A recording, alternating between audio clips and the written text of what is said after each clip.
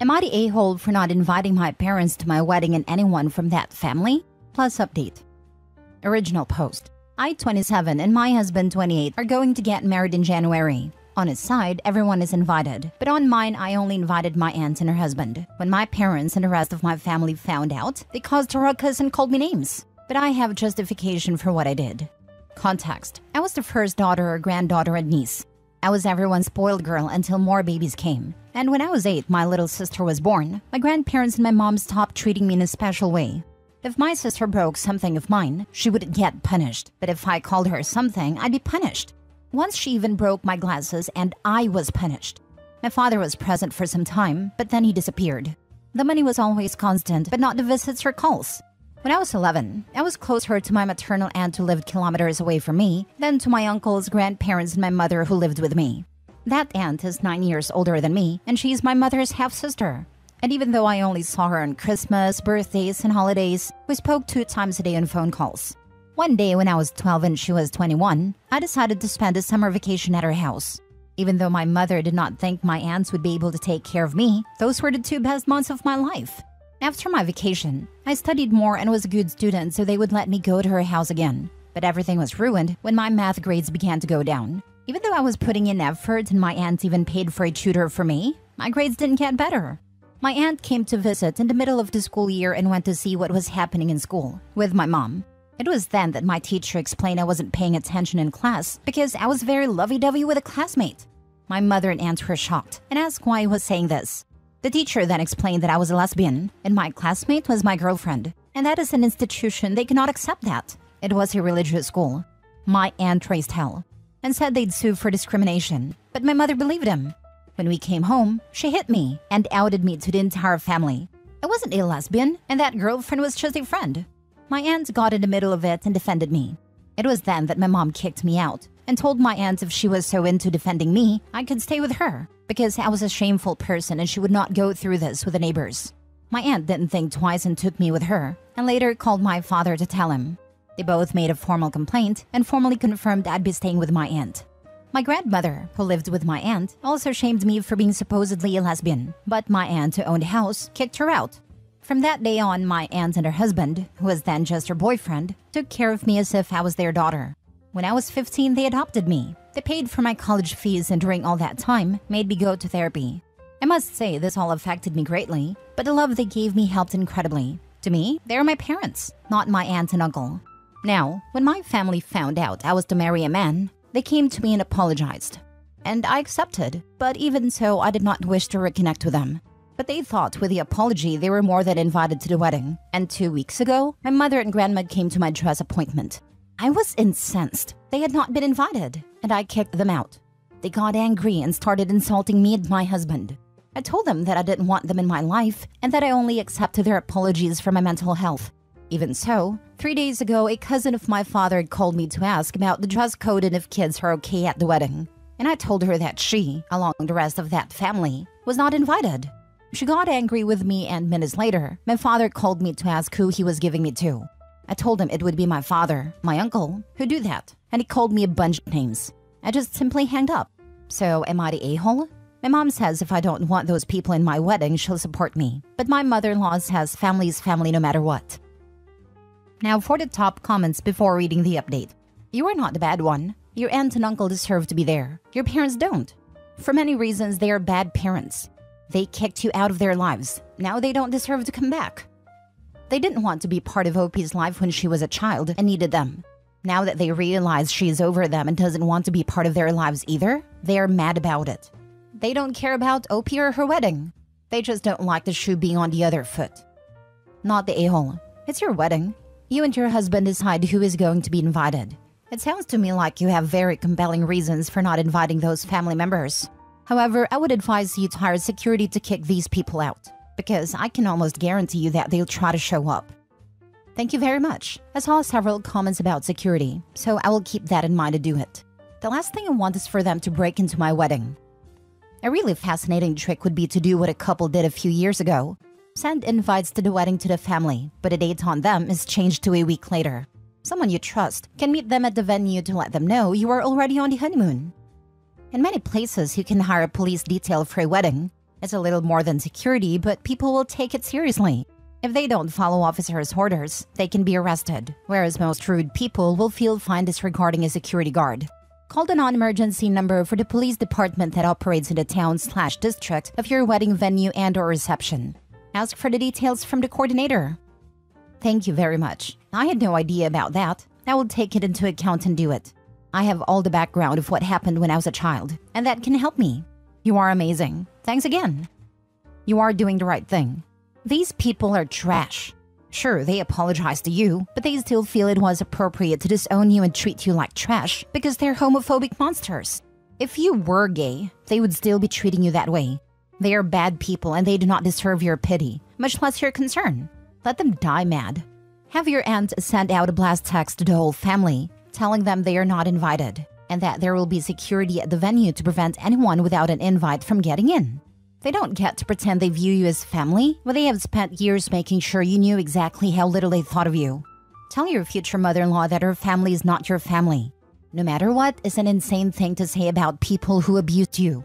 Make sure she understands that this is a hill you will die on, and that your abusers, make sure you use that word, are not going to be allowed to force their way into your life no matter who they share genes with. If future mother-in-law hasn't experienced abuse, she has no business speaking to your situation. Until today, my mother-in-law did not know my real history with them because I did not think it was necessary. But I did it because my aunt/mother told me that it would be good for her to know my reasons. It was a horrible thing for her to know, and now she is totally okay with them coming back into my life. Now for the update. It's been nearly a month since my first post, and I wanted to explain some things that have happened to me. I told my mother-in-law about everything my family did to me in the past. At first, she seemed supportive, but then my husband found out she was still in contact with my parents, and he decided to cut her off. He advised her that if she continued down this path, she'd never meet future grandchildren. He also told her that the only way she'd be able to come back into our lives was if she apologized to meet my adoptive parents. He also told his father and brothers that if they tried to intervene between us, my family and his mother, they'd also be cut off from our lives, and that of our future kids. One thing I did not mention was everything around my father and my sister. Turns out, after my father decided he couldn't take care of me and let me go live with my aunt, he and my mother got back together and had a son. My sister thought I lived with my dad, and I thought she had a much better life. But as I've found out, my ex-family mistreated her day and night. They basically had her kidnapped, and she couldn't use the phone or the internet, even though she is not a minor. When we found out, we went to get her. I must say it wasn't the best way. We followed her until we found her uni. There, we kind of ambushed her and asked her to come with us. She was very happy to see us and came with us. Together, we talked about it all. We apologized to each other and told everything. We both were victims of our parents. Right now, my adoptive parents are fighting for custody of our little brother. With my sisters and mine's witness statements, we hope to win. We also got my sister therapy to help her a bit with all of the trauma. As for my wedding, we decided to rush it and have a small wedding. With only my adoptive parents, my siblings, my parents had a few more kids, some friends, and my husband's father and brother. We told no one to have no surprises. Thank you for your advice and support. Next story. Am I the a-hole for being mad that my boyfriend's ex-wife ruined my birthday plans? I'm a 38-year-old female. Been with my boyfriend for 4 years now. His ex has always been an issue, but we deal with it. He has a 14-year-old son. I don't have much of a relationship with him because his mom doesn't like the fact that his dad moved on after the divorce and she hasn't.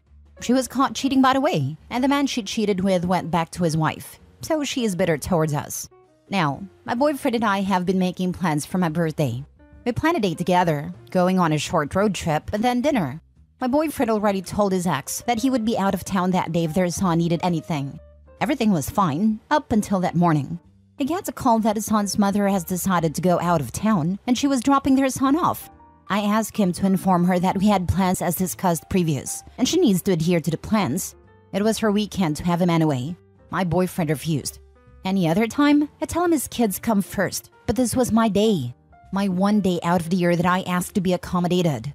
I never ask for anything during the holidays. This is just my day. His son gets bored easily and is constantly complaining, so the entire day will be miserable with him constantly waiting to go home. My boyfriend asked if we could reschedule, and I told him no. This is the one time I ask him to do for me and he can't? I told him to have a great day with his son. I was going to celebrate by myself. He got mad and said I was not being fair. I explained to him that it isn't fair for him to cower down to his ex-wife and stick the plans. She knew we were going out of town. So I left and did my own thing by myself. Am I the a-hole for celebrating my birthday without him? Now for the top comments. Why tell her plans so she can ruin them? He's 14, not an infant. I'd dump him for this. Exactly.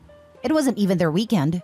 I get letting her know in case of emergency, but send a text after you are already there. That depends, because if there is a legal custody structure, then part of the agreement might be advance notice about going out of town / restrictions and availability in case of emergency.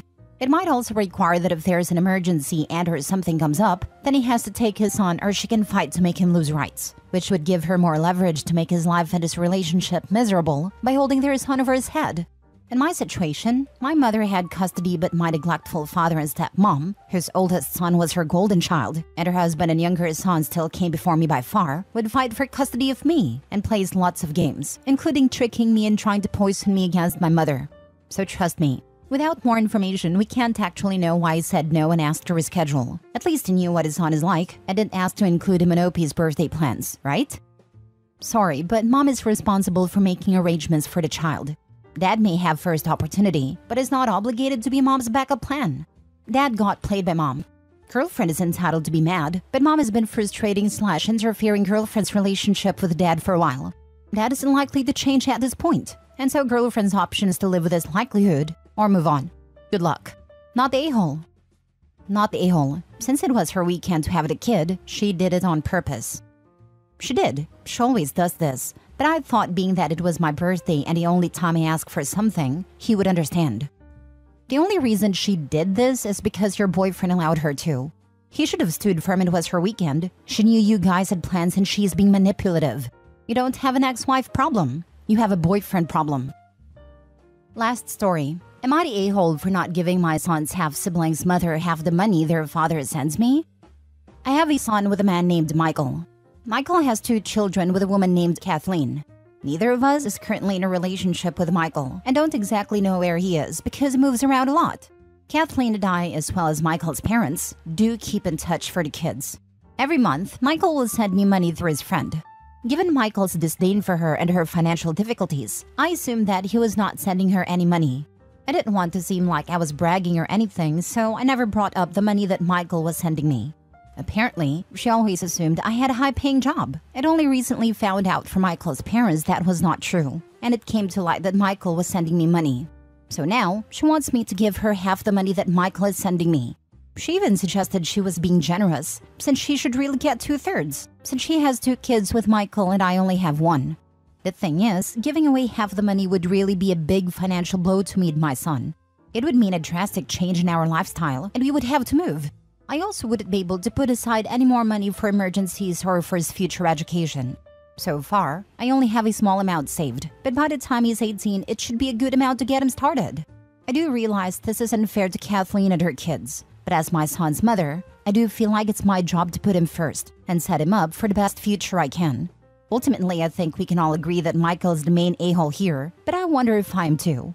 I can live with it if I'm being an a-hole too, but maybe knowing how much I am will help me with how I further interact with Kathleen.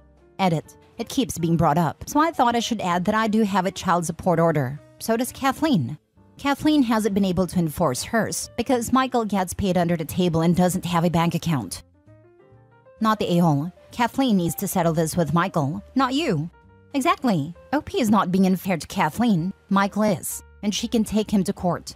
OP, it is not your job to provide for Michael's other children. That's his job, not the a-hole. Exactly. OP only has responsibility to her son, and not to Kathleen and her children. While I understand it's not fair in Kathleen or her kids, it doesn't give her an excuse to behave entitled towards OP. Not the a-hole, OP. Just take care of your child and don't mind Kathleen. Not the a-hole. This has nothing to do with you, and is 100% a matter between her and the guy she has 2 kids with. If she does go to court, it would be against him, not you. Technically, you have 0 reasons to even communicate with her. However, you are getting money through the guy's friend, so that's not exactly reliable. I would not be basing my current lifestyle around such a nebulous source of money that could go away entirely at any point. This, OMG. That friend could be skimming some of it off the top already. True, but it's also just as possible that they aren't, or even coming through and supplying the cash, even when Michael is short/late/doesn't send it. It's good to be skeptical, but there are still some good people left in the world. If she is receiving the court-ordered amount, it doesn't matter. He apparently doesn't want his address or bank info available to her.